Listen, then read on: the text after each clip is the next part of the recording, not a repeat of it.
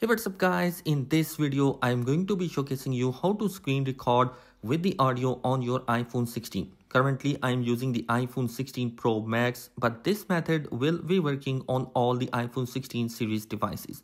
In order to screen record with the audio, first of all, you need to add the screen recording button in your control center. In order to do that, you need to swipe from the top right corner to open up the control center, and at the top left, you see the plus icon. Tap on that and you will see and add a control button at the bottom. Tap on that and here you will see a bunch of control options are going to be available.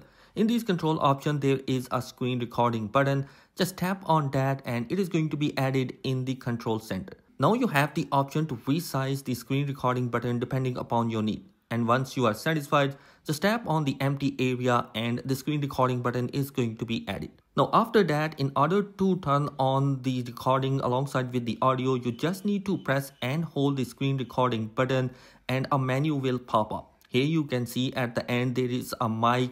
Just tap on that and it will turn on the mic, which means that from now on you can screen record your device with the audio as well.